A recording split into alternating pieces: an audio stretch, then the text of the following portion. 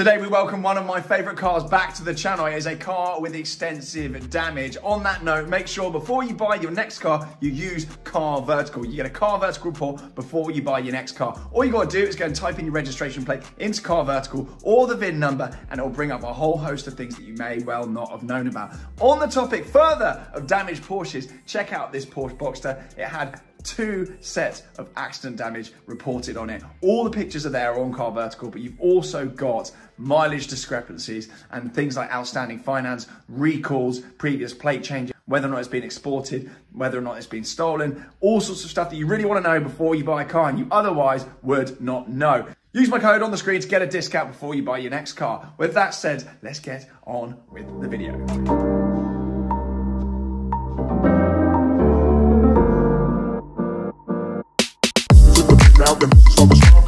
Hello, welcome back to TGTV, and more specifically, ladies and gentlemen, welcome back to Octane Collection. Today I'm here with my 997.2 GT3 RS, because today I'm mooting a very interesting topic. Is it now time, even though I've just done a load of work to it, is it now time, financially, sensibly, and the best idea to upgrade my GT3 RS 3.8 to the 4 litre? And what better way to do that than get one out, compare the two differences, and then go for a drive. We'll be talking all things 997 as well, because I've made no secret of the fact I think the 997 market is absolutely where you want to be. I think it's peak modern classic 911, and I think it's a great place to be. So we'll get into that as well. I've had a marvellous drive down here to Octane Collection in this car. I absolutely adore it. And many people say the 4 litre variant of this car is literally just this with a 4 litre engine, which is not true at all. There are quite a few differences aesthetically, structurally, and also performance wise over and above the standard car. There's of course also a difference in abundance. There are about 2,000 of these made worldwide, which isn't many at all when you consider the new 911 ST has been touted as limited at 1,948 units or whatever it is, a load of them basically. And there's a hell of a lot less of these on the roads than there will be 911 STs. So definitely a very rare car, particularly in right-hand drive. Anyway, we have got a 4 litre here, and we'll start with the aesthetic differences first. You'll notice the wings at a glance look the same. You'll see little things like the end plate versus this. This has just got an extra little ridge on it there, and it's ever so slightly bigger. You see that? Very subtle difference. Pitch and angle wise though, they look pretty much exactly the same. Obviously mine's got the clear rear lenses, which were an upgrade, or I say an upgrade, they were an option anyway from the factory. I'm not sure whether or not they're an upgrade. It looks like the car's got cataracts or it's been through Halfords. Not the biggest fan of those, although I do think it looks all right on mine. But apart from the livery, there is a really cool difference on the 4 litre over and above the 3.8. You'll notice the arches on here are all smooth. You see that? It's all kind of blended into the bodywork. Whereas here on the 3.8, they are plastic. And that is because on the 4 litre, they've got carbon arches. That is actually carbon. So if you whack that, you're in a whole heap of trouble. Well, you just got to get a new one, which is not ideal. Also on the 4 litre, you'll notice you have these on here as well. You have these kind of little ducts on the side. They are not on the 3.8. Many people do stick them onto the 3.8, and there's obviously just extra aero. We've got exactly the same wheels. We would have the same brakes if mine had ceramics. This has got ceramic brakes in it, mine's got steel brakes. And that's pretty much it. Other differences are just spec changes, to be honest. And actually, ironically, mine has got a 4 litre interior that was put into it after the crash. So actually, the interior of this car shares many parts that mine does too. So it's got the same seat inserts, we've got the same carbon tunnel in the middle, the gear sticks exactly the same red Alcantara, and the same red grab handles. And all of this is actually the same on my car, which is a little bit bizarre. But in this car, we've got the fixed buckets, and these are the same seats as you get in a Carrera GT, and mine has got folding buckets. And obviously in the back there, we've got RS 4.0. Mine says RS 3.8. This car has got Sport Chrono on it, mine doesn't. And again, I was just discussing this with the chaps, doesn't really matter, as in the GT product, Sport Chrono doesn't actually mean a whole host more than just a clock on the dash. But I think these things are going to be extraordinarily good news. They've already proven to be good news because there is a car inside that illustrates that point very, very well. And this particular car is now for sale at Octane, and I think represents incredible value for money when I explain to you what has happened with a car in here. So we've just had a 4-litre go in the States for $1.6 million. That prices this extraordinarily rare optioned 4-litre at around £1 million. I think this particular car is £1 million, or maybe just over £1 million. So there's 600 of these made. This is a very, very rare car, and I think thoroughly deserving of being a £1 million car. So they've got a white one here as well. That's only got 3,000 miles in it. A lot cheaper than this one to buy because they're very, very color elastic, these things. And I know of one UK car that's, I think it's in Mexico blue or it's voodoo blue. It's one of the two, or Riviera blue potentially. And that car is bound to be worth 1.5 at the very least. This car's got 3,000 miles on it, absolute minter, still got the blue protective stickers on it. But the one we're talking about over here, it's only done 14,000 miles, and it's actually up for 380,000. Black is my favorite color in Porsches. I know that sounds boring.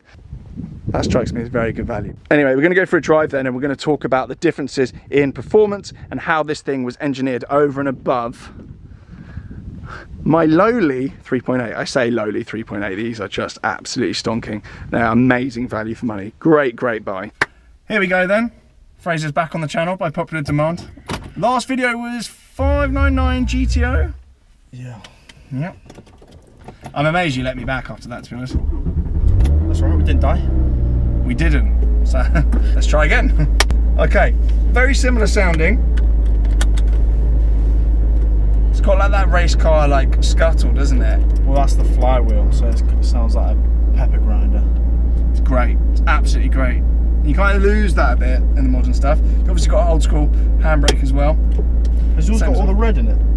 Yep, mine's got all the red. I'm not sure about the handbrake, but this is red, that's red. Basically, the story goes, because it was crashed, yeah, I think the airbags came out in some of it, and they basically, whilst they were retrimming the interior, they just thought, let's just make it look like a 4-litre. So there's actually 4-litre livery on the outside as well. Terrible. Nice. Yeah, and it actually had 4-litre RS 4.0 in the headrest, but 3.8 on the rear shelf there. And before I retrimmed it, I just refused to drive it because it annoyed me that much. But I bought it cheap knowing that that stuff was going to get done. So you should have just changed the rear one to 4 litres to really annoy everyone. Yeah, I mean, that would have really, really annoyed a lot of people. It's like putting M Sport on your 330. I actually prefer that, to be fair.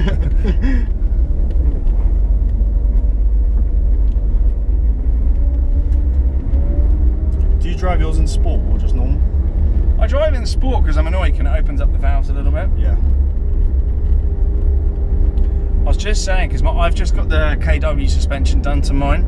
It'd be quite interesting actually to then drive this with stock suspension, because it's actually got rid of the little damper button, which I really like. I like the ability to have it soften off. Yeah. Is it a bit knocky or not? It's actually really, really, really good, and if it wasn't for that setting that annoys me a little bit that I don't have it anymore, yeah, I'd say it's just made the car a lot better. It's amazing. Have you driven a Carrera GT on KWs? I haven't. I need to do that, but it's about 25 grand for the set, so I'm not going to be in a rush to do that, I don't think. It is worth it if you drive them fast. Maybe not Brown Belgravia, but... It doesn't even go there. It lives in the Cotswolds. Just a quick little pootle to farmhouse and back. Okay, differences then with this car over and above 3.8 performance-wise. Got an extra 0.2 on the engine, obviously, to make it a 4-litre. We've got an RSR crank, which gives you a little bit more low-down shove. Yeah, a bit more torque. It's got a few more brake horsepower. I actually don't know off the top of my head what that is. 50? Should we go with 50? I just don't know. Perfect. What's the horsepower on your 3.8, do you know? No idea. 450? Yeah, these are 493. Yeah. How do you find being on the left-hand side? I actually quite like left-hand drives, to be honest. I actually quite like lefties, to be fair. And you were saying something which was really interesting. There's like a decent, there's a decent market for left-hand drive cars. Yeah, way better. I mean, the right-hand drive stuff, you know, it's rarer, which is great. However, it's also a smaller market, so you've got to balance it up. And there's obviously a lot more people and a lot more Porsche collectors with more money in the left-hand drive market. Yeah. So it just opens it up a bit wider. Yeah, absolutely. And with the age of these things now approaching that kind of magic figure where America can have them. Yeah. I think, yeah, lefty's not a bad idea. That's part of the reason Carrera GTs went so nuts, is because they are lefties and they're approaching that sort of 20-25 year limit. Yeah, 25 year. But the thing is though, with the Carrera GTs, with the US ones, there wasn't much difference besides the reflectors, and you could get 2 ride heights. Yeah. With these, they couldn't get lightweight glass because of regulation. They couldn't get a cage. Oh, really? So it might even make these even more expensive in the US than the US cars. Yeah, you don't want a US car. I think Carrera GTs, that the US cars aren't favoured. They did something weird with the suspension, didn't they? Well, you could buy 2, because you couldn't get lift, you could buy 2 different ride heights. So you could buy the EU ride height, but you could get a little bit higher. That's so good. I must admit, right now, I really don't notice any difference. The brakes are better, but that's because they're ceramics. They've got a lot more kind of shove on them. Yeah. I guess, yeah, it does feel a little bit more lively pickup. Bottom end, it does feel a little bit more like it revs freer. Is the flywheel different? I want to say that it is. I believe so. It's a bit more chattery, isn't it? Yeah. And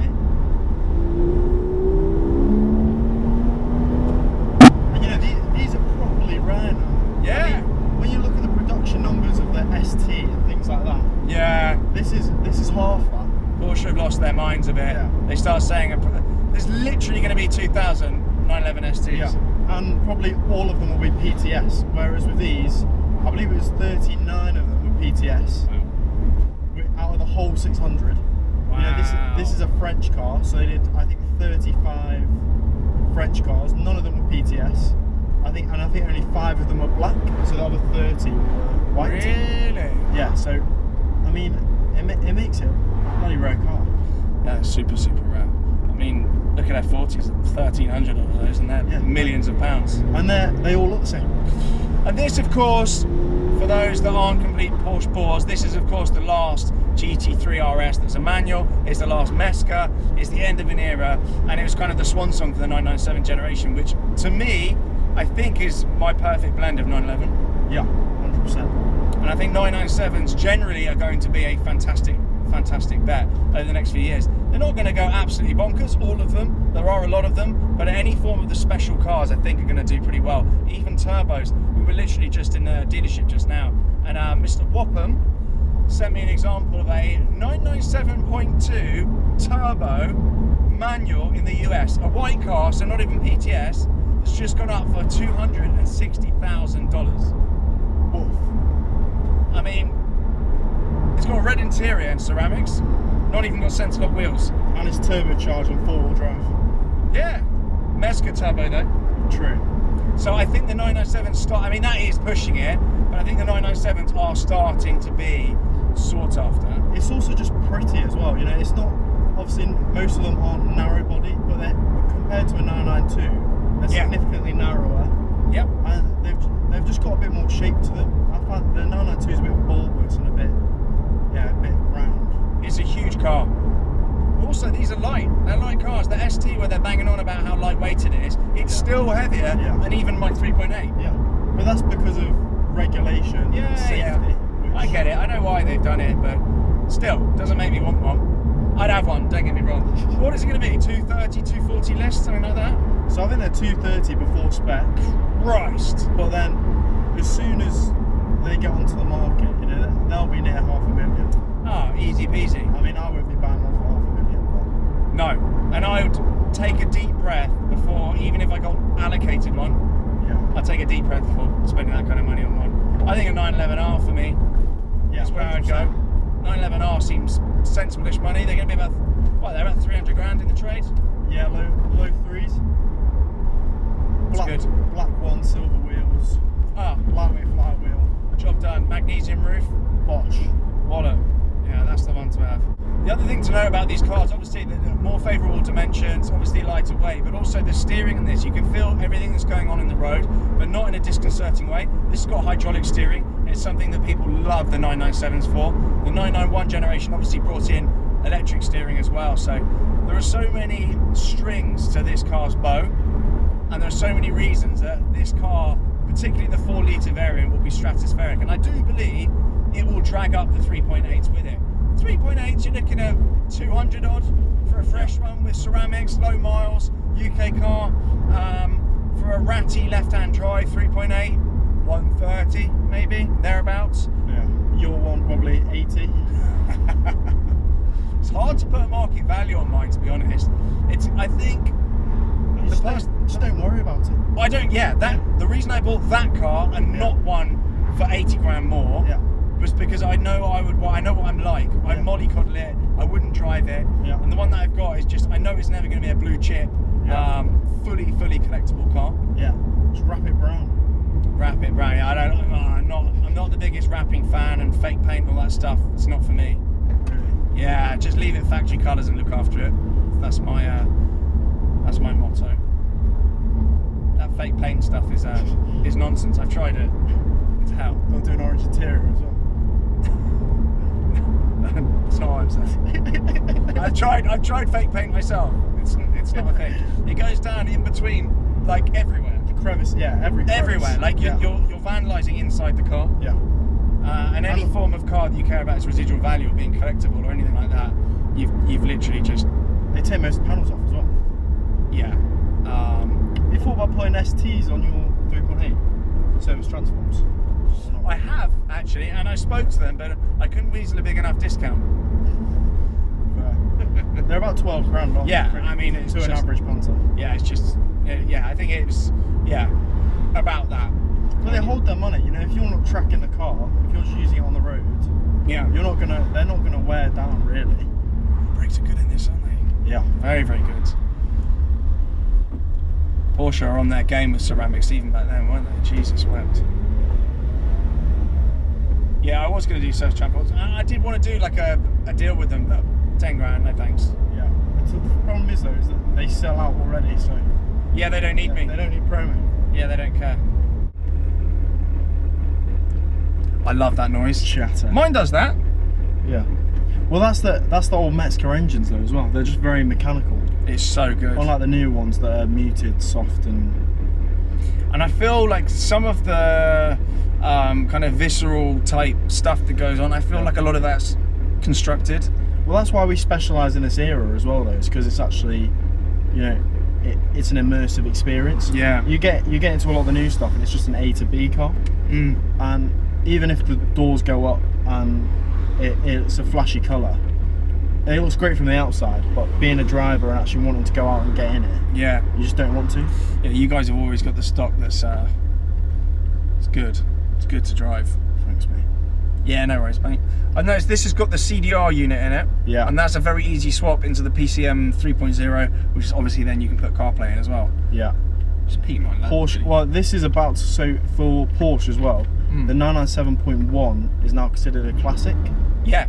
So whereas the 0.2, I believe end of this year it becomes a classic, and that's when they'll release the new PCM system for it as well. And that'll be unbelievable. Yeah. I think that helps the values as well, because obviously I've got the 997.1 turbo, and I just put the Porsche unit in that. It's brilliant. It just makes it more usable. Yeah, and it's completely OEM. Yeah. It's one of the only kind of fiddles you can do with a car that actually people want to see. Yeah, 100%. They're so good. They're just such a cool brand. Doing their best in places to ruin it, but still not dead. It's actually 992. See, look, he loves it. Doing my utmost not to crunch it. Still like pretty usable. I would say this feels a lot nicer to drive. We haven't got the damper button on, so we've got softer suspension at the moment. But this feels nicer to drive and more usable than my 992 GT3 Touring. Yeah. I do find you've got to get used to the actual changing of the shift in these cars as well. Yeah, it's like they're quite notchy. Yeah, so you've got to force them in. You can't just sort of flick them in with your finger. No, and that's the big difference between the turbo gearbox and this. This is very much like a very mechanical, notchy feel, and you've really got to shove it in. Yeah, well that's, you know, these are meant to be, the reason why these are so much more money than a 3.8 is that literally when you're driving it at that 10/10 is where you feel the real difference. Yeah. And that's why you obviously, you know, you've got so much power from just an NA engine going to the rear wheels. Yeah. And also, it's just, have you driven a 3.8 on track? I've taken mine on track, yeah. You have? Yeah. Yeah, so, I mean, I'm sure you'll notice straight away, like, being in a 992, it's so fast around the track, and you'll probably be quicker than one of these. However, to do a perfect lap in one of these where you're heeling and turning correctly, getting the right gear, is so much more rewarding. Yeah. But also, it's a lot more difficult, which some people want and some people don't. But, I mean, I tried it at Donington in mine, and got it right a couple of times. Mainly didn't.